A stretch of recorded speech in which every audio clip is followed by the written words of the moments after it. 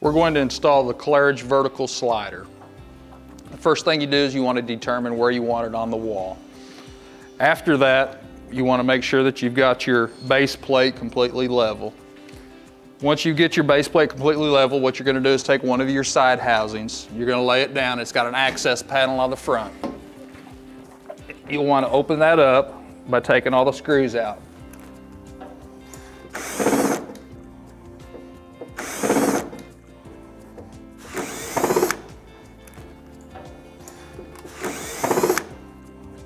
Okay, so now you'll secure your side panel with your base plate using a screw provided.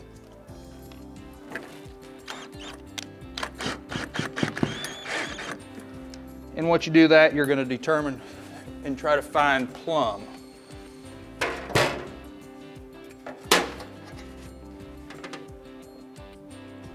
Once you've plumbed your side, you want to secure it to the wall.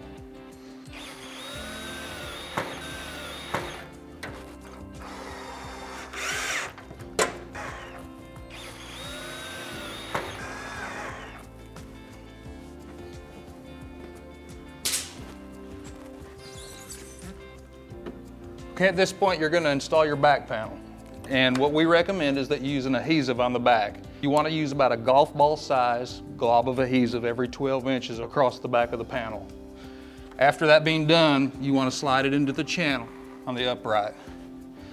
At this point, you're going to put your base trim down for your back panel.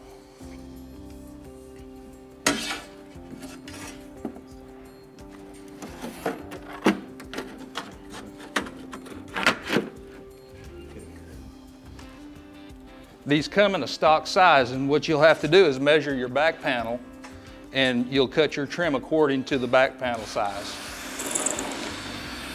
After you got that done, you'll secure it to the wall. Okay, at this point, we're going to install our H-bar. It also comes in a stock size, and what you're going to have to do again is cut it down to the length of your back panel, which we have already done.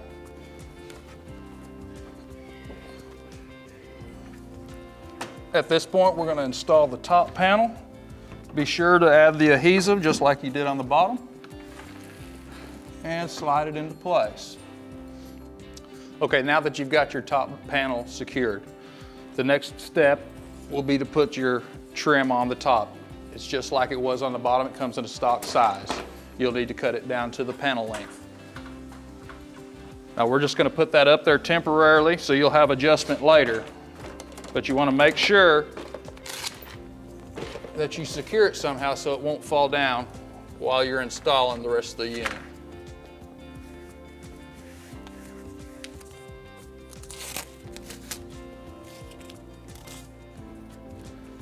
And now we're going to install our slider, making sure that we have the back to the back and the front to the front. And the way you know that is because they've got screws on the trim on the back. Slide it into your housing, like so. This one goes in the same way as the back one.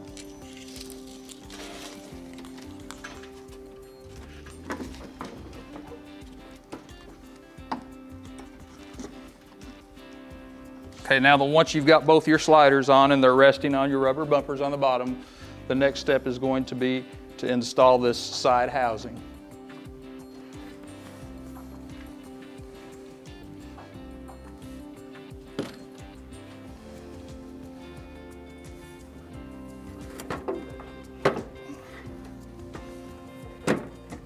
Okay, as you notice, I haven't put that screw in there, and you won't be able to access that until we put the sliders up. At this point, what we're going to do is we're going to put one screw in our side housing, and then we're going to try to plumb it and put our top on. That's going to leave us an adjustment at the top.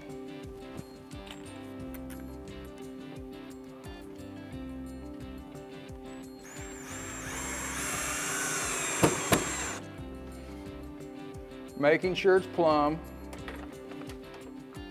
and it is. We'll add another screw.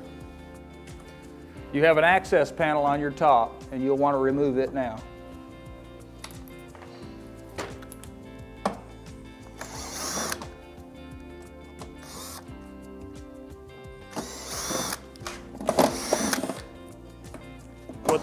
What that'll enable you to do is to be able to mount it to the wall.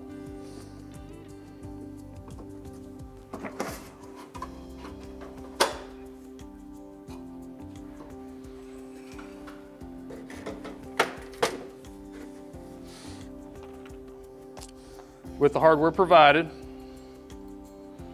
we'll secure the head to the sides.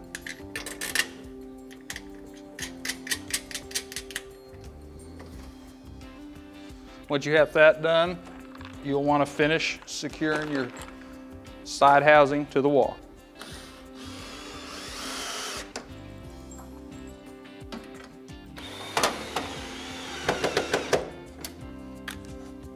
Okay, at this point, what we're going to do is we're going to route our cables, starting with the back sliding panel cables. We'll route them through the head. Okay, it's crucial that once you get it slid through the head there, that you go between the pulley and the cotter pin, so it will slide freely. We'll go to this pulley in the middle, routing them just opposite of what he's doing on that side. But at this point, you want to look and make sure that you've got your cable routed between your cotter pin and your pulleys. And at this point, we're going to install our weights. Sliding the cable clamps provided onto the cable and then through the loop on the weights.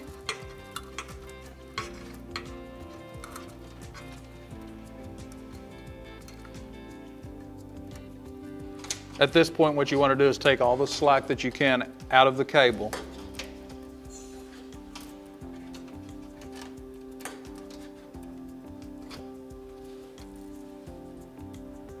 And secure the clamps. We'll be providing enough clamps for 2 per cable, and that we recommend that you use both per cable.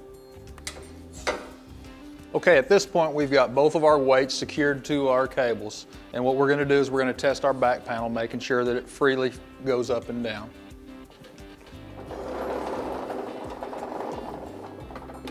Which it does. After you've tested this, what the next step is going to be is to install our cover plates on our weights.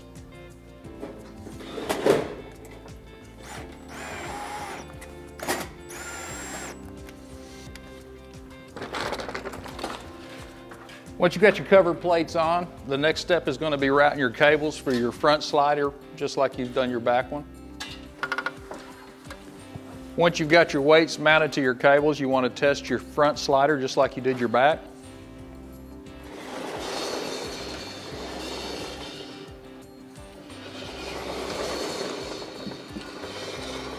Making sure that it slides freely. After this, we'll put our front face covers on.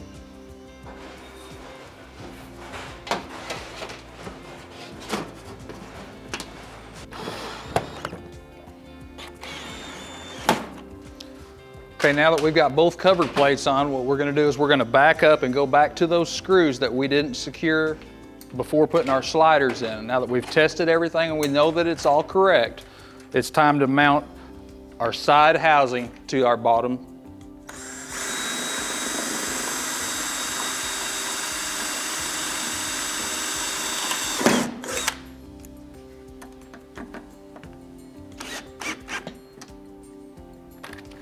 Once we've got our side housing secured to our bottom plate, it's time to go ahead and put our access panel back on, and we'll secure our back panel trim.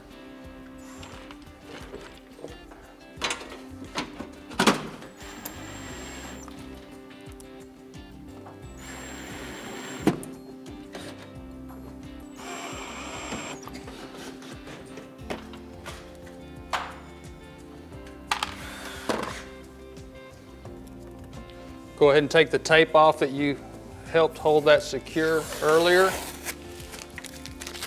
You want to take that back trim and you want to push it up, take all the space out to make it nice and smooth and flush.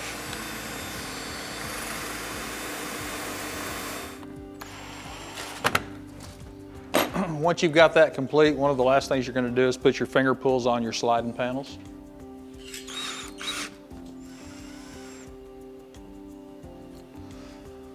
Okay, once you've got that completed, you want to just give it one more go over and just make sure everything's operating properly.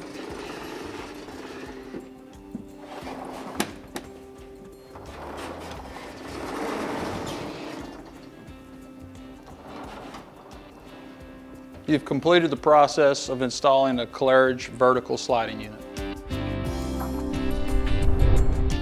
For additional information on these and other innovative products, please contact the leader in the industry, Claridge Products, at claridgeproducts.com.